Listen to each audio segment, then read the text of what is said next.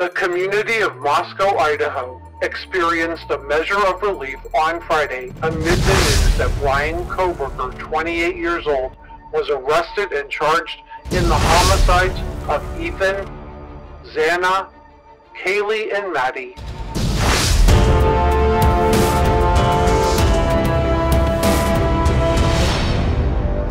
This is Reporter Room with Jessica Della Davies.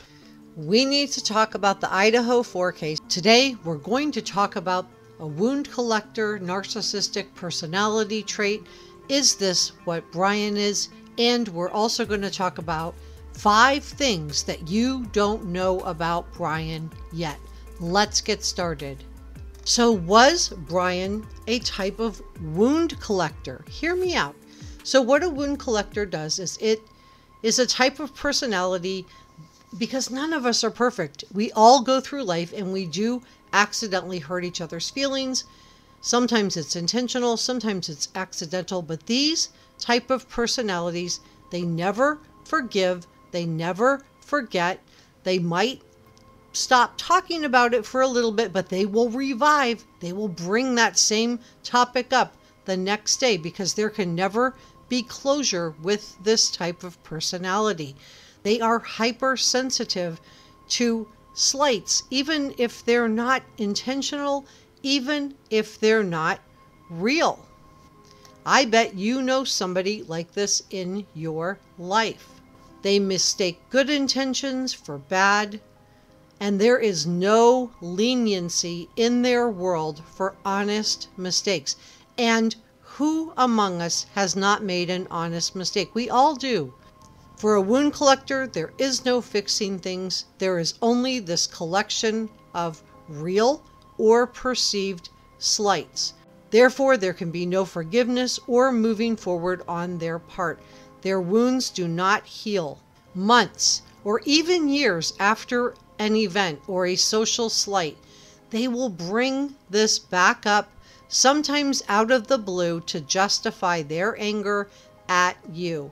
So you will never have closure with this type of personality. You just have to let that go and sometimes let them go.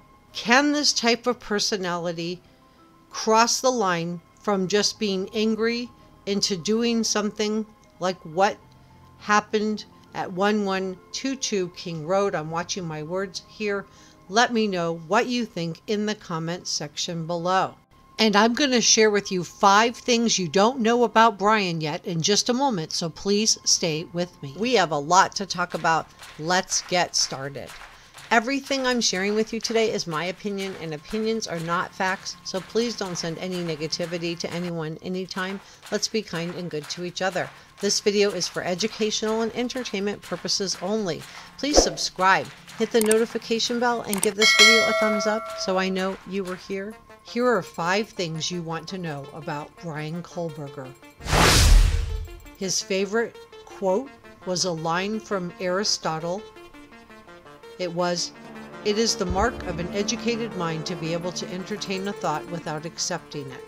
2, he had obsessive compulsive disorder with a focus on bizarre dietary restrictions. 3, he studied psychology at Pennsylvania Community College, and he was focused on researching the, quote, emotions and psychological traits of criminals while in graduate school. 4, he worked in security for the Pennsylvania School District. Let that sink in. 5, he was a student investigator for a survey that explored people's actions, thoughts, and feelings when they committed crimes. One of the questions in the study was, quote, "Why did you choose that victim or target over others?" And another question said, quote, "After committing the crime, what were you thinking or feeling?" Was Bryan trying to figure out how normal people without psychological problems thought or felt about committing crimes? Subscribe, and I will see you next time. Bye.